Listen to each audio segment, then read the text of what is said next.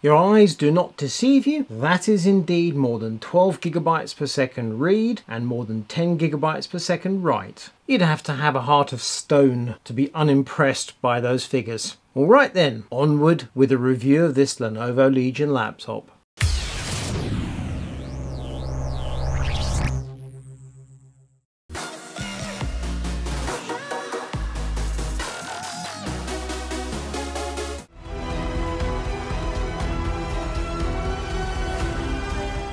This Lenovo Legion 5A Pro 16 laptop has a trick up its sleeve, and I am not referring to the 16:10 aspect ratio screen, which means that today's review is coming from Kit Gu rather than Kit Guru. I don't mean that at all. The hardware inside is conventional. Core i7 12700H, that's 12th gen from Intel, along with some DDR5 memory, and RTX 3060 graphics from Nvidia. However, this particular example has a pair of Gen 4 SSDs that have been striped in RAID, and as a result, the speed of the storage is absolutely monumental. Watch this. As you can see, this is a run of Crystal Disk Mark 8. The two SSDs are OEM versions of Samsung PM9A1, which are both Gen 4 M.2 NVMe. Intel sent us this laptop rather than Lenovo, and when we asked Intel about the fact it came with a RAID 0 array, they told us that there was a territory somewhere where you could configure your new laptop with a RAID 0 array. That does not appear to be the UK, where the default is a 512GB SSD that you can increase to 1TB. You don't seem to even have the ability in the UK to specify a second SSD to fill the empty slot. Where you can configure RAID 0 is something of a mystery. And that's the last time I'm going to refer to the storage in this laptop. While it's fun to test this particular configuration, I regard it as something of a red herring. When I get to the part of the review where I go through the performance charts, I'm going to be comparing the Lenovo with a Razer Blade 15 2022 that I reviewed quite recently, and also the MSI GE76 Raider. That might sound completely unfair. This laptop has a starting price of £1,800 here in the UK, the Razer is just under £4,000, the MSI just over £4,000, so twice as expensive. The specification tells part of the tale. The Lenovo packs a Core i7 12700H, the Razer a Core i7 12800H, and the MSI a Core i9 12900HK. The thing is, as we discussed in those reviews, a huge amount of the performance of those components depends on the amount of power that you can supply to them and how much cooling the laptop can provide. The Lenovo will supply a sustained 35 watts, 60 watts or 115 watts to the CPU, depending on the setting. The Razer limits power to 35 watts to 65 watts. It's a very slender chassis. The MSI can push up to 110 watts into the CPU, but in our testing the MSI actually drew 72 watts on the CPU. So the MSI ran its Core i9 at 3.3 GHz, while this Lenovo can run the P cores at 4.0 GHz sustained. We'll get to the performance charts later in this review, where you will see this Legion has some surprising victories based on Lenovo's choices of power and cooling. But first, let's take a tour of the features, the ports and connectors. The 16-inch screen has a resolution of 2560 by 1600, a brightness of 500 nits and a refresh of 165 Hz. The battery is a decent sized 4-cell unit, rated at 78 watt-hours or 5052 milliamp hours. The Wi-Fi is Intel Wi-Fi 6E and we've got Bluetooth 5.1. The laptop weighs in at 2.49 kilos. The power supply and mains cable add another 1.05 kilos, so 3.5 kilos all up. Ports and connectors. On the right hand side we have a 3.5mm audio jack and a USB 3.2 Gen.1 Type-A, which looks tailor-made for a wired mouse. On the left hand side we have a Thunderbolt 4 Type-C that also supports DisplayPort 1.4 and a USB 3.2 Gen 2 Type-C. On the rear we have more ports. There's Gigabit Ethernet by Realtek, a USB 3.2 Gen 2 Type-C, HDMI 2.1, two USB 3.2 Gen 1 Type-A's, and the power connector. You may have noticed there's a switch on the right hand side. It controls the shutter, for the mighty 720p webcam. I say mighty, it's actually incredibly average. Apparently there's so little space in the bezel that they can't have a mechanical little flick cover over the lens. So instead they have this E-shutter. Turning to the top of the laptop, you'll note we have descriptions for these ports and connectors on the rear. For example, that super speed USB has power delivery, whereas this super speed USB is just a super speed. One point about these ports and connectors that might not be immediately apparent is that they are slightly recessed back from the cooling vents. If you take a dongle for a mouse and connect it like so, they say you can now walk around with the dongle installed and it's safe and protected from damage. And I would say that's exactly correct.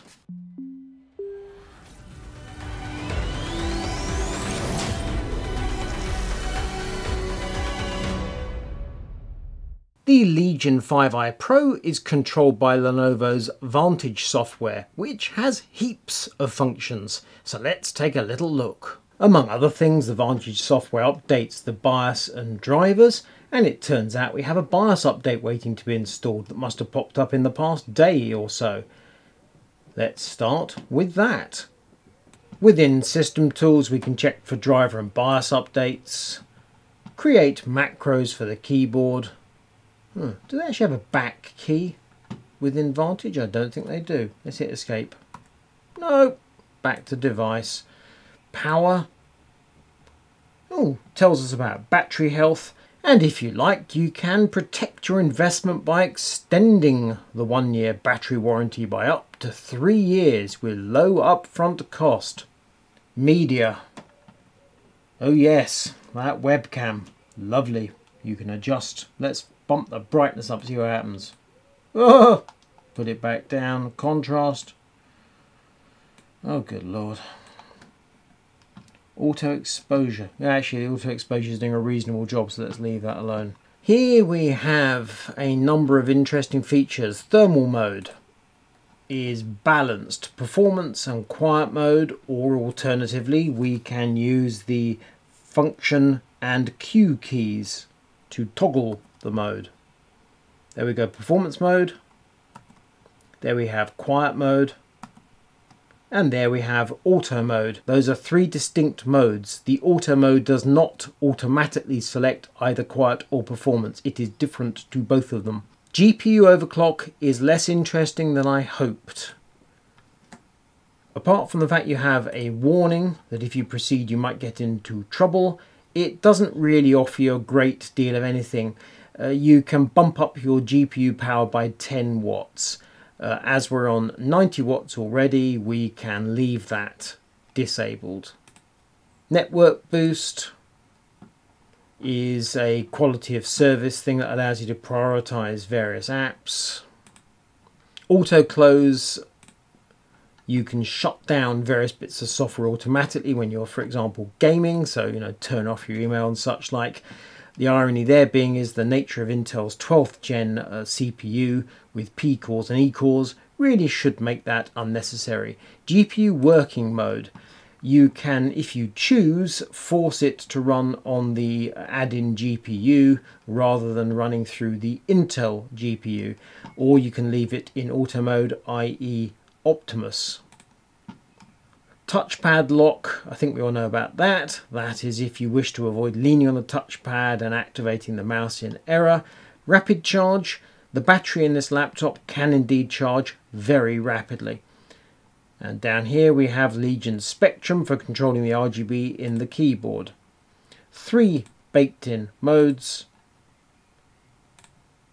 or you can customize the lighting and pick your own pretty pattern. Let's take a look at those 3 performance modes, do a quick run of Cinebench R23 and see how the laptop responds, and just as importantly, how it sounds.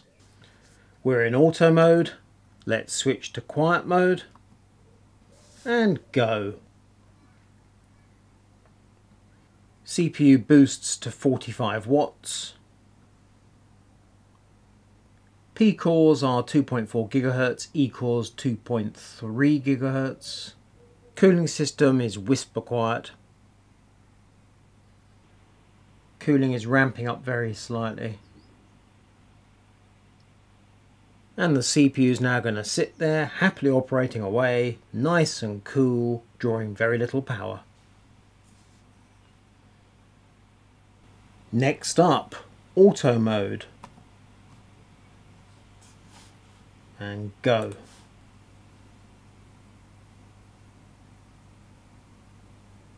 CPU boosting to 80 watts. 3.5 GHz on the P cores, 2.8 on the E cores. Holding steady at 80 watts. Fans are ramping up and ramping further. And further.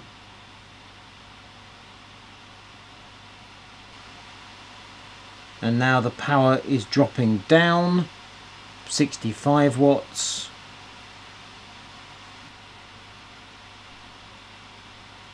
P cores are running at 3 GHz, the E cores at 2.6. CPU package just past 70 Celsius. And the power's dropping towards 60 watts.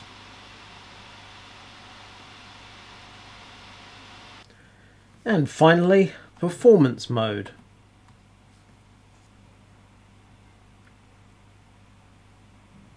CPU package 130 watts, clock speed 4.1 GHz, temperature just below 100,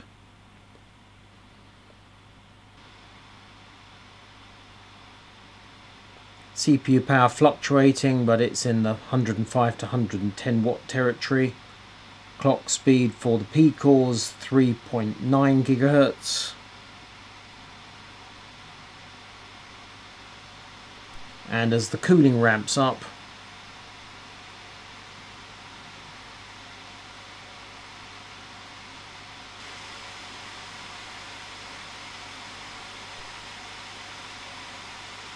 impressive speeds, but rather noisy.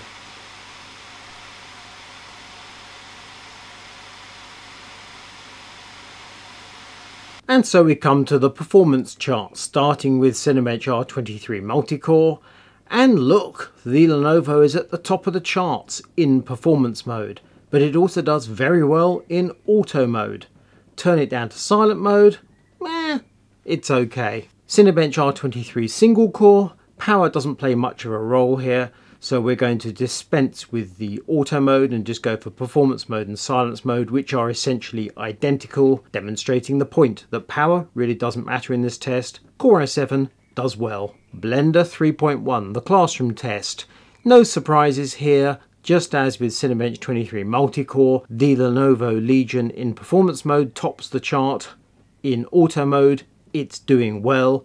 In silent mode, it comes towards the bottom of the list. But it still beats both the Razer and the MSI in their low power modes. 3D Mark Time Spy, the CPU score. Lenovo Legion doing really well here. Surprisingly well. In silent mode, it does decently. Bapco Crossmark, the mighty MSI Raider with its Core i9 tops the chart, but it is closely followed by that Lenovo Legion. Turn down the power from performance to auto and the Legion is doing well. In silent mode, it still beats both the MSI Raider and the Razer Blade in their low power modes. Gaming. You have to remember the screen has an unusual aspect ratio, so we're not running the Lenovo at 1920 by 1080 because Far Cry New Dawn doesn't offer that option. Instead, we're running at 1920 by 1200, so it's pushing more pixels than the other laptops. Plus, of course, we're pitching an RTX 3060 against a pair of RTX 3080 Ti's. Taking all that into account, the Lenovo does a decent job. Bearing in mind we do have the option of going beyond 1080p or 1200 on this laptop, we can push the pixels to 2560 by 1600, and there you will see we can run at an average of 74 FPS and a minimum of 60. Far Cry 6. So rather than 1920 by 1080, once again 1920 by 1200. And once again the Lenovo's towards the bottom of the chart. But the frame rates are perfectly playable. And if we push up to 2560 by 1600, the average is 58, the minimum 51. It's playable, but not great. Marvel's Guardians of the Galaxy, 1920 by 1080. In this game, we can indeed run at 1080, so we're comparing apples with apples. Of course, the hardware in the Lenovo is far lower than the hardware in the MSI Raider and the Razer Blade, and you can see the result in the frame rates. Nonetheless, Lenovo does perfectly okay. And when we push the resolution to 2560 by 1440, you can see an average of 84 and a minimum of 53. Gaming at Quad HD on this laptop makes perfect sense.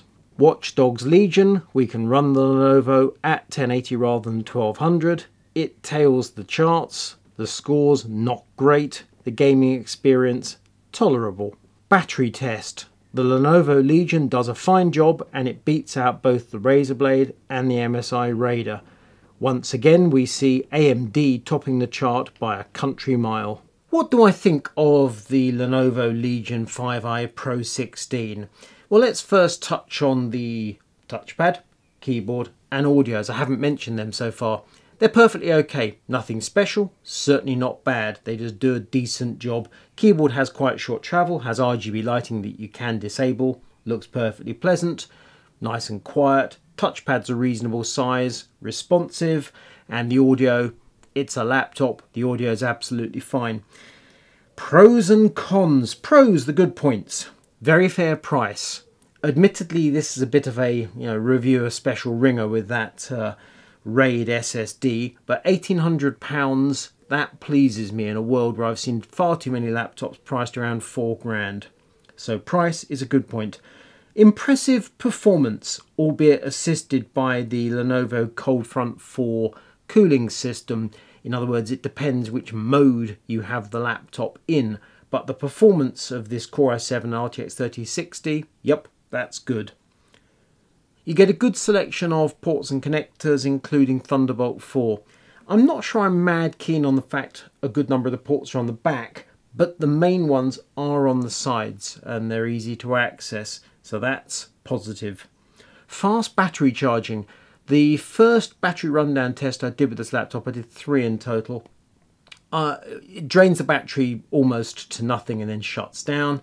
I was stunned to see the laptop was pretty much fully charged after 30 minutes. I had to double check because I thought it was an error. Really impressive, that feature. The final pro is that the Vantage software is a one-stop control center for everything on this laptop, and it does a good job. There's some bits of fluff in there. It tries to sell you a few bits and pieces, but in the main, it's good. Cons, the negative points. The oddball screen resolution can affect gaming performance. You don't get all the options you might expect to see for resolution in various games. On the other hand, there are plenty of pixels on the screen. When all said and done, you can scale the display, but it does throw up a few quirks. The 720p webcam is unimpressive. Yes, it is. On the plus side, you do at least get a webcam, but it feels to me like this Skype and Zoom culture is going to be with us for a good while, if not forever. So webcams are now an essential feature of laptops, in which case, could we please have decent 1080p webcams? Thank you. And finally, the performance mode is too noisy for regular use. When the cooling's running flat out and the CPU is bouncing off 97 Celsius, sure you could do it once in a while, but that's not a daily driver. Overall, however, it's a good laptop, and it's one that we recommend.